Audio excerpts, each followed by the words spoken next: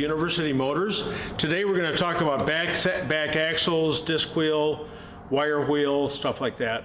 In the background outside, they're chewing up a little tiny woods right next to us, and they got these big machines that are reducing trees like this to sawdust. So that's not my stomach grumbling, if you can even hear it in the background.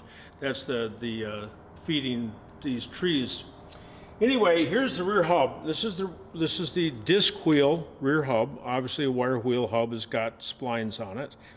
And why have I taken the studs out? Well, because on my daughter's car, when we got it, there was a rear axle on it, and I took it apart to put the new differential and pinion wheel washers in place so it wouldn't clunk. Actually, I had copper differential wheels washers. The ones you buy today are plastic. They've been plastic since who knows when, maybe since the beginning. And they get chewed up real fast. The copper ones last a lot longer. Anyway, I took it apart to do that, and when I took the back cover off, there's a hole in it. It rusted through from the outside in, and we couldn't make any sense out of it all. It just is craziness. But anyway, so I got another cover from Paul Deershaw in Arvada, Colorado. He sent me another rear cover and put that on everything, and everything's hunky-dory. Rebuild the brakes, everything, put it all back together, put the wheels on. Guess what? It's a wire wheel diff on a disc wheel car. That explains why there were these monster helpers on the springs to jack the back end of the car up so that the inside of the wheels wouldn't rub the inside of the wheel arch. So anyway, so now what am I going to do? Find another rear axle? No, I'm just going to get spacers. So I couldn't find 3/4 inch spacers. That's the thickness that you need, 3/4 of an inch. That's the difference on each side between disc and wire wheel. So I went to the machine shop. They didn't want to do it. Machine shops are all scrambling for guys. I walked in there, and first thing the guy asked me is, "You want a job?" I said, "Dude, I'm retired, so why am I working so hard on this?" Anyway, I had this thing made, and the existing studs, which went through here, okay, I purchased some online that said 1/2 inch studs that are about 3/4 of an inch longer. How cool is that, right? Except, guess what? The diameter here and the diameter here are not the same. Therefore, I have to turn these all down on a lathe and oh my gosh, what a whole lot of work. Anyway, in the end, I'm going to end up with these studs that come out of here, and then these spacers sitting on top of the drum. The drum goes here, and that'll push the wheels out. Perfectly acceptable way to do it. So a couple years ago, when my girlfriend and I were in England, we kept seeing these trucks that said bespoke. We'd never heard the word. Now you start to hear it a little bit here, see it printed. But it means custom done. We've got custom cabinets. No, if you're British, you've got bespoke cabinets. Well, these are bespoke, but I've got disc wheels. The spoke has nothing to do with wire wheel spokes, of course. Anyway, that's just the humor. We're going to go over and look at the rear brakes, because the rear brakes are all apart, and that's an issue that comes up over and over and over. So let's go over to the car. So here we are at the car, and here we are with the brakes all assembled properly. There's not a good picture of this in the workshop manual, and there's not really. My other video about MGB rear brakes is about the best there is as far as seeing where the springs go. So at the top, we've got our lower spring that isn't quite so strong, pulling the shoes together through the holes, and that's abutting the adjuster. Down here we've got the bigger spring with this tag that comes off the back end of it, sitting on top of the handbrake lever. And then we've got the spring for the handbrake lever with the, these are brand new, this obviously is used.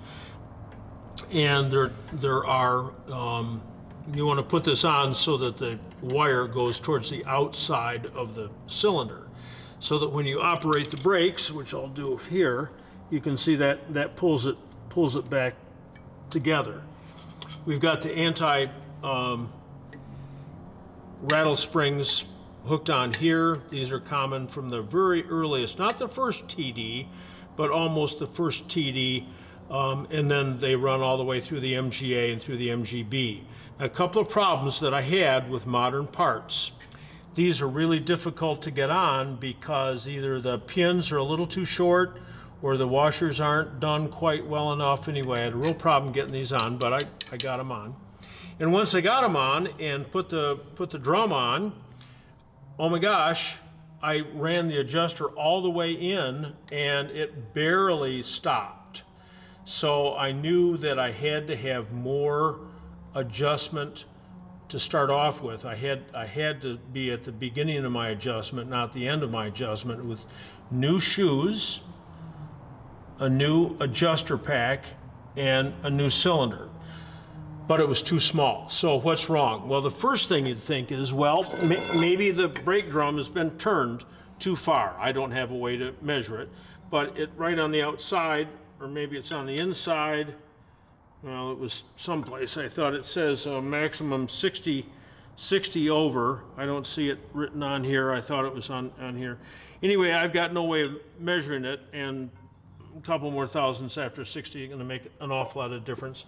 So rather than buy new drums and hope that that would work, I took the little, and we'll go back over to the bench here in just a second. I took these little adjusters and I made new ones so they're a little bit longer, so it pushed the shoes out a little bit more at the top, and that gave me my adjustment that's necessary to start off with. So this is the correct assembly. I'm hoping that Max has got a nice tight picture of this. You can see the grease, all the grease around here. It hasn't run yet. And you want to get as much grease off as you can, but you sure want to have grease on here to start with for that seal, so that the seal doesn't run dry for the first couple of miles that you drive the car before the rear axle fluid is able to slosh over and get through the rear bearings and oil that up. Let's go over to the bench right now and take a look at these little adjuster pieces. Okay, so here we have the original adjuster that fits on a little triangular pyramid. I guess that's redundant. But these guys, as I said, I thought they were too short, or at least the way that I came up with solving this is to make them longer. So I started with a bolt, not this bolt, because this isn't quite long enough. I started with the one which had less thread on it, or probably a longer bolt. Cut the head off, cut it down here, put this angle on it, just on a grindstone, and then took my die grinder and cut a slot in it and made them about 1/8 of an inch longer than these are, and that's what took up the extra space that I needed to, and now they adjust up very well. So I don't know if anyone else is going to have this problem. I don't know what the problem is here, whether the drum is too big, shoes are too small, the adjuster pack made wrong, the wheel cylinder's made wrong. Everything is made by somebody else now. They're not factory. You can't just go to the factory stuff and get factory quality stuff. So you have to do what you do. Anyway, that's our lesson for today. MGB rear brakes, just a real quickie. Remember that the wire wheel diff is narrower by an 1.5 inches overall. Therefore, if you're going to put disc wheels on, you got to push, you got to change these studs, and that's turning out to be a real problem. I'm going to be on the lathe for a couple hours here cutting these things down. Anyway, go to my website, University Motors Ltd, top ribbon, press the button that says join our newsletter. It'll go immediately onto Constant Contact, and when I send my note out on Sundays, I usually do on Sundays, to let you know that my Zoom session is on Monday night. It's coming up this next week, but this video will last a lot longer than that. You'll be able to get it on notice that that Zoom session is coming up. So, and also, if you feel the inclination, you can also look on the website there, and there's a little tiny PayPal button. It says help John with his retirement. Thank you very much for your donation.